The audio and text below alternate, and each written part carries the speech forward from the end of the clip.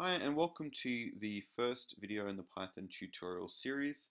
In this series I'm going to be teaching you how to code in the Python programming language, and these tutorials will be suitable for you if you don't have any programming experience or if you've already been programming a little bit in other programming languages.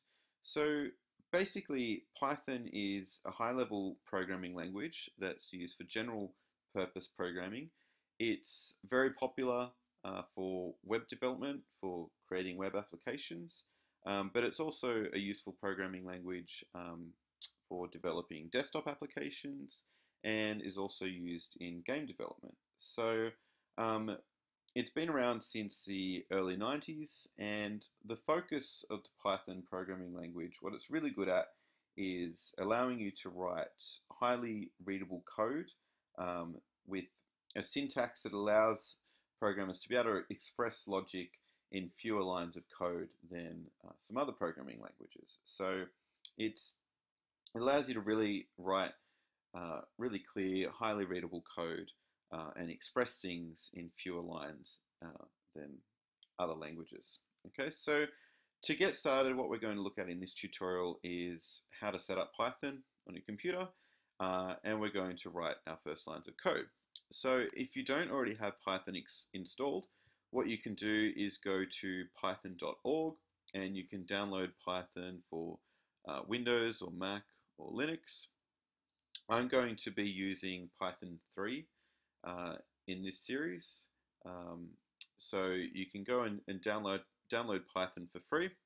I'm going to be using Python 3.6.4, but if you've got a newer or slightly older version of Python, the code is going to be the same.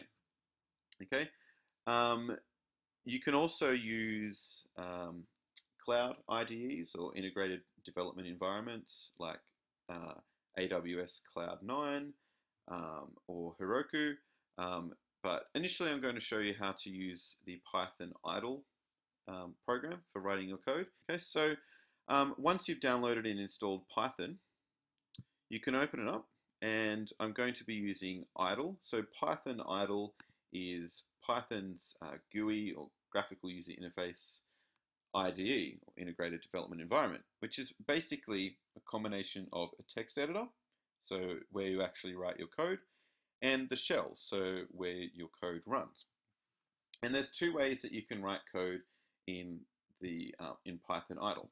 So the first way is using the shell, which is what we see when we open up Python idle.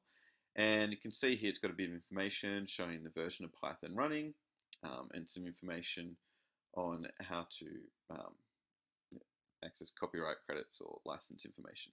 Okay, and the cursor here is ready and waiting for us to write some code. So that's the first way that we can write some code. And if we use a shell, basically the way it works is we type our lines of code one by one and we hit enter or return on the keyboard, and each line of code is executed or run one by one. Okay, and if we use a shell, we can't actually save those programs and go back to it. So basically you might use the shell for testing various lines of code one by one, but if you're wanting to create a full program, then you'd need to create a new window to save your code in it and then run it using the shell.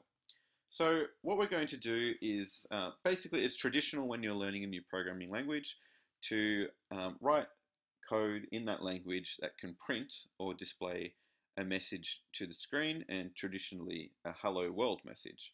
So to do that in the Python language, we can use the print statement. So we type print, and then in brackets, we can type inside quotes the message that we want to display on the screen. So for example, hello world, inside quotes, and then close those brackets, and if we hit return or enter on the keyboard, we'll see that message output on the screen, printed on the screen. And the shell is now waiting for us to type in another line of code, and then we'll run that line of code. So basically a few things here to be aware of. Firstly, I've changed the settings, so if your idle Python idle shell looks a little bit different, that's just because I'm using a different theme. So if you click on your preferences, there's a few things you can change, like the font size, and you can also choose one of the built-in themes or create a custom theme. I'm using the dark theme. Okay, so if you're just wondering why your Python might look different to mine. The second thing we'll focus on here is the color of the code. So we can see that the code is broken up into a few different parts. We have the print statement, which here is pink. We have brackets containing some text, and that text is actually inside quotes. Now, this is what's called in programming a string. So a string can be a sequence of characters, either letters, numbers, punctuation marks, or other characters. And strings in Python are contained inside quotes. So we can use the print statement to display or print on screen a string of text or a string of characters here. And in this case, the message hello world. We can use the print statement for other things, so maybe displaying values that are stored in the program inside variables. But at the moment, we're just displaying a simple message. Now, because we're in the shell, we can only really type one line of code and run one line of code at a time. So if I wanted to display a different message, I'd have to type it in after that first line of code has executed or run. And I could display a different message here. And then again, hit return or enter to display that message. Now, if we're wanting to create a program that contains multiple lines of code and then run all of those lines of code at once, what we really need to do is open up a new window. So we can click File, New File, and we can close the shell if we want to. And this file here will allow us, this new window here will allow us to type in code across multiple lines and save it and then run it later. So the first thing I'll do is click File, Save As. I'm going to choose a folder for my code, and all Python files end in the extension .py. So I'm going to call this 01 hello world and .py at the end. You can save that. Now we can start typing our code. So I can do the same thing as before. I can say print hello world. I can hit it enter or return to create another line. I can display another hello message here, another print message, and maybe a third line. Now, to run all of this code at once, first thing I need to do is save my code. So either File, Save, or Command S on a Mac, or Control S on a PC. And then I can click Run, and then Run Module, or I could use the F5 keyboard shortcut.